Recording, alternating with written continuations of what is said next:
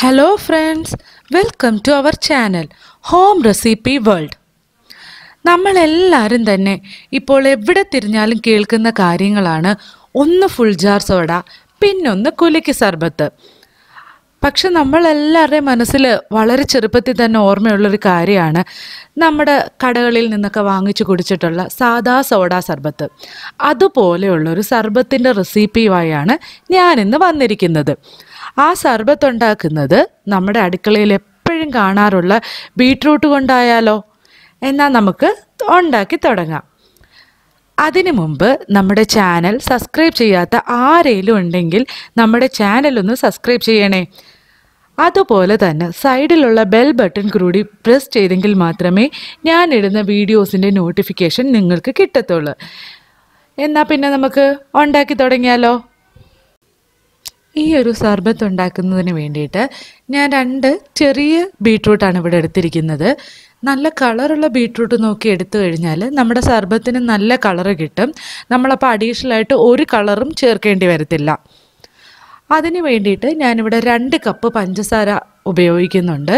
പിന്നെ അതുപോലെ തന്നെ ഒരു 1/2 കപ്പ് നന്നാറി സിറപ്പാണ് ഞാനിവിടെ യൂസ് ചെയ്യുന്നത്. നന്നാറി സിറപ്പ് ചേർത്തില്ലെങ്കിലും കുഴപ്പമില്ല.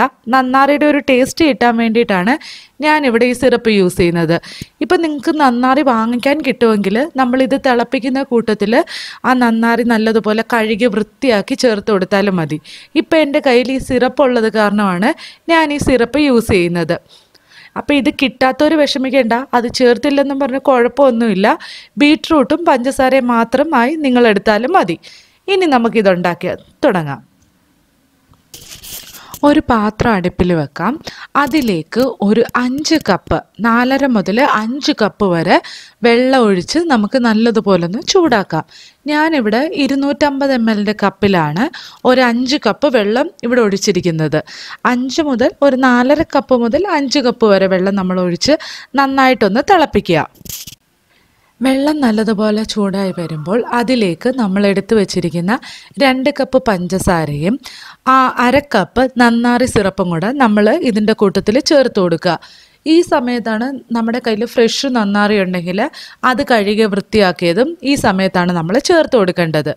ഇപ്പം ഞാനിവിടെ യൂസ് ചെയ്യുന്നത് നന്നാറി സിറപ്പാണ്. ഇനി ഇത് ഇത്രയും കൂടെ ചേർത്തിട്ട് നല്ലതുപോലെ ഒന്ന് മിക്സ് ചെയ്ത് കൊടുക്കുക. പഞ്ചസാര എല്ലാം നല്ലതുപോലെ ഒന്ന് അലിഞ്ഞു വരണം. അതുവരെ എല്ലാം നല്ലതുപോലെ ഒന്ന് മിക്സ് ചെയ്ത് ഒന്ന് നല്ലതായിട്ടൊന്ന് ചൂടാക്കിയെടുക്കുക.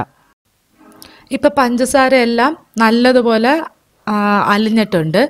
ഇനി ഇതിലേക്ക് നമ്മൾ എടുത്തു വെച്ചിരിക്കുന്ന ബീട്രൂട്ടും കൂടെ ചേർത്ത് കൊടുക്കുക. നിങ്ങൾ എടുക്കുമ്പോഴും നല്ല കളറുള്ള ബീട്രൂട്ട് നോക്കി മാക്സിമം എടുക്കാൻ നോക്കുക. എന്നെങ്കിൽ നമ്മുടെ ഈ ഒരു സിറപ്പിന് നല്ല കളറുണ്ടായിരിക്കും. നമ്മൾ അഡീഷണലായിട്ട് ഒരു കളറും ചേർക്കേണ്ട ഒരു കാര്യവും വരത്തില്ല.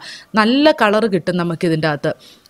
ഇനി ഇത് ബീട്രൂട്ട് ചേർത്ത് കൊടുത്തതിന് ശേഷം എല്ലാം കൂടെ നല്ലതുപോലെ ഒന്ന് മിക്സ് ചെയ്തിട്ട് മീഡിയം ടു ലോ ഫ്ലെയിമിൽ വെക്കുക. അതിനുശേഷം ഒരു 30 മിനിറ്റെങ്കിലും ആ ഒരു മീഡിയം ഫ്ലെയിമിൽ കടന്ന് ഇത് തിളയ്ക്കാനായിട്ട് നമ്മൾ വെച്ചിരിക്കണം. ഇടയ്ക്കിടയ്ക്ക് ഒന്ന് ഇളക്കി കൊടുക്കാൻ മറക്കരുത്. നമ്മൾ ഈ ഒഴിച്ചിരിക്കുന്ന വെള്ളം ഒരു പകുതി ആകണം. അതാണ് ഇതിൻ്റെ കണക്കെന്ന് പറയുന്നത്. അപ്പോൾ ഇടയ്ക്കിടയ്ക്ക് ഇളക്കി കൊടുക്കുക. ബീട്രൂട്ട് എല്ലാം നല്ലതുപോലെ വെന്ത് എല്ലാം നല്ല സോഫ്റ്റായിട്ട് വരും. ഇനി നിങ്ങൾ ഈ സർബത്ത് ഉണ്ടാക്കുമ്പം നിങ്ങൾ ആലോചിക്കും ഇനി ബീട്രൂട്ടിൻ്റെ ആ ഒരു ടേസ്റ്റ് ഇതിന് വരത്തില്ലേന്ന്.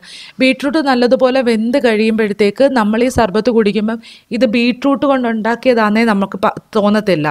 അത്ര ടേസ്റ്റുള്ള സർബത്തായിരിക്കും ഇത്. നല്ല കളറും ഉണ്ടായിരിക്കും. അപ്പോൾ ബീട്രൂട്ടിൻ്റെ ആ ഒരു ടേസ്റ്റ് ഉണ്ടാവുമോ എന്നുള്ള ആ ഒരു പേടിയൊന്നും വേണ്ട. നല്ല സൂപ്പർ ടേസ്റ്റുള്ളൊരു സർബത്ത് തന്നെ ആയിരിക്കും ഇത്. ഇപ്പം ഈ വെള്ളവും ബീട്രൂട്ടും എല്ലാം നല്ലതുപോലെ വെന്ത് തിളച്ചിവിടെ വന്നിട്ടുണ്ട്. നമ്മൾ ആ ഒഴിച്ച വെള്ളം നേരെ പകുതിയായിട്ട് മാറിയിട്ടുണ്ട്. ഇനി ഇത് കറക്റ്റ് ആ ഒരു സിറപ്പിൻ്റെ തിക്നെസ് ആയോ എന്ന് നമ്മൾ ചെക്ക് ചെയ്യുന്നത് നമ്മളിങ്ങനെ സ്പൂൺ വെച്ച് ഒഴിച്ച് നോക്കുന്ന സമയത്ത് അത് ഓരോ ഡ്രോപ്പായിട്ടായിരിക്കും താഴെ വീഴുന്നത്. അല്ലാതെ വെള്ളം പോലെ അത് ഒഴുകത്തില്ല. അതിങ്ങനെ ഇതേപോലുള്ള ഓരോ ഡ്രോപ്പായിട്ടായിരിക്കും താഴോട്ട് വീഴുന്നത്. അല്ലെന്നുണ്ടെങ്കിൽ നമ്മളിങ്ങനെ അതെടുത്തിട്ട് കൈ വെച്ചൊന്ന് നോക്കുന്ന സമയത്ത് കയ്യിൽ ഒട്ടിപ്പിടിക്കുന്ന ഒരു പരുവം ഉണ്ടല്ലോ, അതാ ഇതിൻ്റെ കണക്കെന്ന് പറയുന്നത്. ഇത് നല്ല ചൂടാണ്. കയ്യിൽ ഒട്ടിപ്പിടിക്കുന്നോ എന്നൊക്കെ നോക്കുമ്പോൾ ശ്രദ്ധിച്ച് വേണം നോക്കാനായിട്ട്. ഇപ്പം അത് കയ്യിലും ആ ഒട്ടിപ്പിടിക്കുന്നൊരു പരുവമായിട്ടുണ്ട്. അതുപോലെ തന്നെ നിങ്ങൾക്ക് നോക്കിയാൽ കാണാം ബീട്രൂട്ട് എല്ലാം നല്ലതുപോലെ ഇവിടെ വെന്ത് വരികയും ചെയ്തിട്ടുണ്ട്. ഇനി നമുക്കിത് നല്ലതുപോലെ ഉണങ്ങിയ ഒരു കുപ്പിയിലേക്ക് വേണം ഒഴിക്കാനായിട്ട്. അതേപോലെ നിങ്ങൾ യൂസ് ചെയ്യുന്ന സ്പൂണും എല്ലാം നല്ലതുപോലെ ഉണങ്ങിയത് മാത്രമേ ഉപയോഗിക്കാൻ പാടുള്ളൂ. അങ്ങനെയാണെങ്കിൽ ഇത് കുറേ നാൾ കേടുകൂടാതിരിക്കും. അപ്പോൾ നമുക്ക് ഇത് തീ ഓഫ് ചെയ്തതിന് ശേഷം ഇത് നമുക്ക് ഏത് കുപ്പിയിലാണോ സ്റ്റോർ ചെയ്ത് വെക്കുന്നത് അതിലേക്ക് നമുക്ക് ഒഴിച്ച് മാറ്റി വെക്കാം. അപ്പോൾ കുറച്ച് നാരങ്ങാ നീരും കൂടെ ചേർത്താൽ ഈ കട്ട് കെട്ടുന്നത് പെട്ടെന്ന് കട്ട് കെട്ടത്തില്ല. ഇപ്പം നമ്മുടെ സർബത്തെല്ലാം റെഡി ആയിട്ടുണ്ട്. അപ്പം നമ്മുടെ തീയെല്ലാം ഓഫ് ചെയ്തതിന് ശേഷം ഒരു അരിപ്പ വെച്ചിട്ട് അരിച്ച് നമുക്കതൊരു ഗ്ലാസ് ജാറിനകത്തേക്ക് മാറ്റാം. ഗ്ലാസ് ജാറിനകത്തോ നിങ്ങൾ ഏതിൻ്റെ അകത്താണോ മാറ്റാൻ പോകുന്നത് ആ പാത്രത്തിലേക്ക് നമുക്ക് മാറ്റാം. ഒരു കാര്യം പ്രത്യേകം ശ്രദ്ധിക്കുക, പാത്രം നല്ലതുപോലെ ഉണങ്ങിയതായിരിക്കണം. വെള്ള നനവ് കാണാൻ പാടില്ല. വെള്ള നനവുണ്ടെങ്കിൽ സർബത്ത് പെട്ടെന്ന് ചീത്തയായി പോകും. അപ്പം നമ്മുടെ സർബത്തെല്ലാം ഇവിടെ റെഡി ആയിരിക്കുകയാണ്. ഇനി ഇത് നമുക്ക് എങ്ങനെയാണ് സർബത്താക്കി എടുക്കുന്നതെന്ന് നമുക്ക് നോക്കാം. ഒരു ഗ്ലാസ് എടുക്കുക. അതിലേക്ക് ഏകദേശം ഒരു 2 വലിയ ടേബിൾ സ്പൂൺ നാരങ്ങാനീര് ചേർത്ത് കൊടുക്കാം. അതിനുശേഷം അതേപോലെ തന്നെ ഒരു 2.5 ടേബിൾ സ്പൂണോളം നമ്മുടെ സർബത്ത് ചേർത്ത് കൊടുക്കുക. പിന്നെ തണുപ്പ് വേണമെന്നുണ്ടെങ്കിൽ ഐസ് ക്യൂബ്സ് ഇട്ട് കൊടുക്കാം, ഇല്ലെങ്കിലും കുഴപ്പമില്ല. അതിനുശേഷം ഞാനിവിടെ സോഡ ആണ് യൂസ് ചെയ്യുന്നത്, സോഡ സർബത്തിന് വേണ്ടിയിട്ട്.